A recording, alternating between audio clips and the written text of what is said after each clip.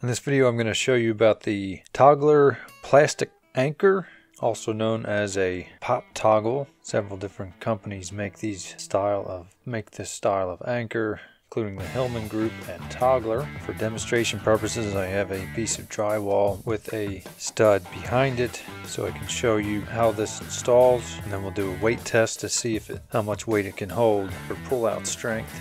These anchors are for hollow wall applications, so you can use it mostly for drywall, but they do have a 1/8 inch version for hollow doors. They also have different sizes depending on how thick your wall is. If it's 5/8 inch, 1/2 inch, for instance, even if it's 2 layers of 1/2 inch drywall. It comes with this little tool, because what you'll do, very simple, you'll squeeze it like this and then put it in a 5/16 hole. Looks to be about 3/8 inch because of these fins, which are then hammered into the wall. And I can show you right here. Here we have a hole in the drywall right here or right here, and you simply put the fins together. And then you would need to tap in these fins, as I said.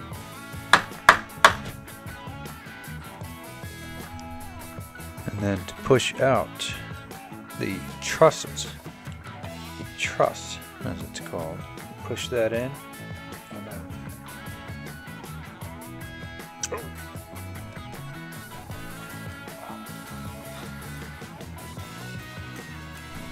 so let's try this one.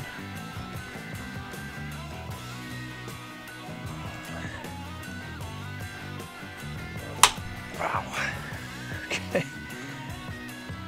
So now we know why it's called a pop toggle. That really took quite a bit of force to get that behind there. But as you can see, it's activated this truss. So when you put the screw in, it's going to hold these two parts here to push against these parts here that are flat up against the back of the wall. It's going to take a lot of force to be able to pull that out of the drywall. So you can see here, the flange is flush with the front of the wall, and the trusses are pretty decently flush against the back of the wall.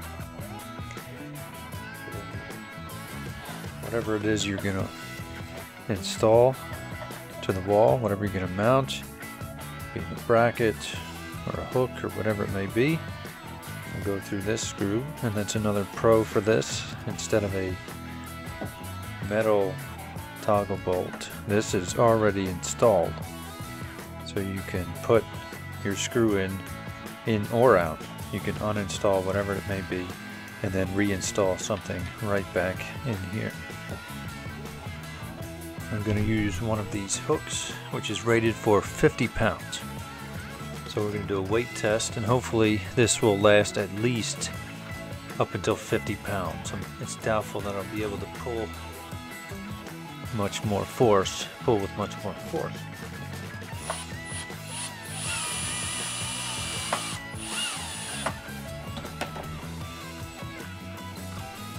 My prediction is that this is going to hold at least 50 pounds. It's possible that this particular hook could fail first. I could have used one of those picture hanging hooks that could hold up to 100 pounds, and I would suspect that would hold as well, because this is really in there. You have these style here, as you saw with that one. I just squeezed the fins and popped it in, tapped it in, hammer. These are a different style, where you would squeeze it this way,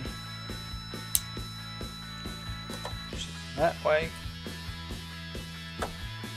and then that tapped in a little easier, and then this would hold like so, with the screw as well. So, just a different style.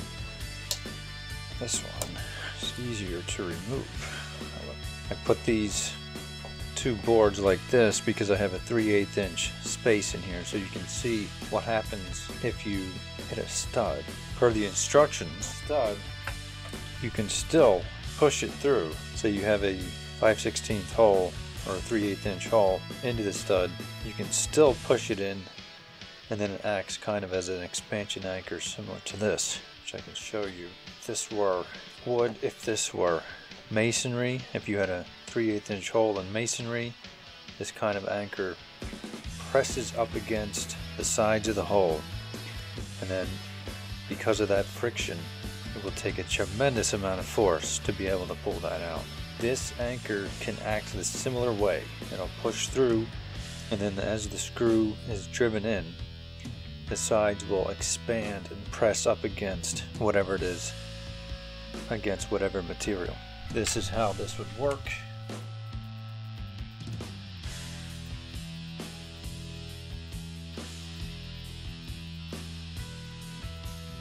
Now, of course, this would be a round hole, and all sides of the anchor will then expand out, and that would take a tremendous amount of force to take that off.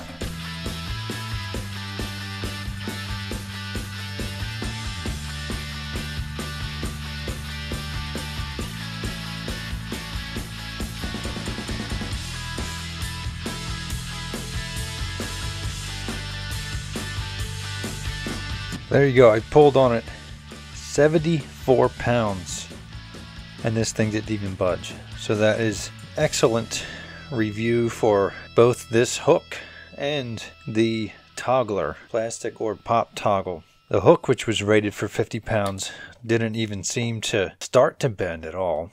And this is shear weight I'm talking about here. For shear weight, 74 pounds, this thing didn't even budge. I didn't hear a crack. Usually hear some of the material start to break. The wall starts to fail, which is what would probably happen with these kind of anchors in a drywall. The really good anchors will hold until the wall itself breaks. So I would use this for all kinds of things. I mean, you can use it for shelving.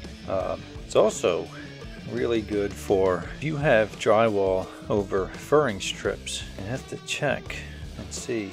Sometimes you have a very small space if there's like a masonry wall, and then there's furring strips, and then so a lot of times anchors stick out too much, but with this it only pops out a little bit until you pop it in, and then yeah, so it would actually hold really well. Where they try to just kind of cut around this flange, and then you can hammer in with a ball peen hammer, and then just put your compound over that.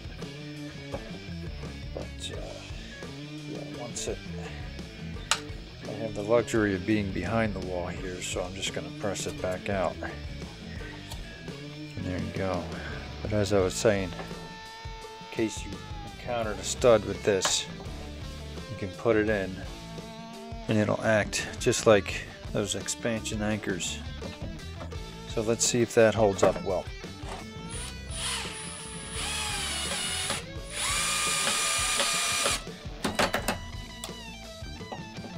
As you can see, it's pressing out against the material if you were drilling through a stud. Now, of course, if you were hanging something, you could just put the screw directly into the stud. I assume they put that in the instructions in case you're using your 5/16 bit and then you're taking out too much material from the stud to put a screw in. So you could just use the plastic anchor, and there you go. This would hold up, I predict, just as well as if it was installed in drywall. I believe I would need a smaller screw for this one. Oh, you didn't need a tool. For this kind might be even easier. I'm not sure which brand made this, or even if Toggler made this style. But squeeze it together like this, and as soon as the screw comes into contact with this part here, it starts to pull it in, and then the screw connects with that part of the truss, and that's not going anywhere either. so I would have faith with this style as well. Even though kind of the screw seems a little flimsier, but looks to be pretty decently mounted and attached. So yeah, I would trust that one as well. So 74 pounds at least, and it didn't even budge. So I would definitely give that anchor some consideration. I have links in the description if you want to buy this type of anchor. Subscribe for more tips, and thanks for watching.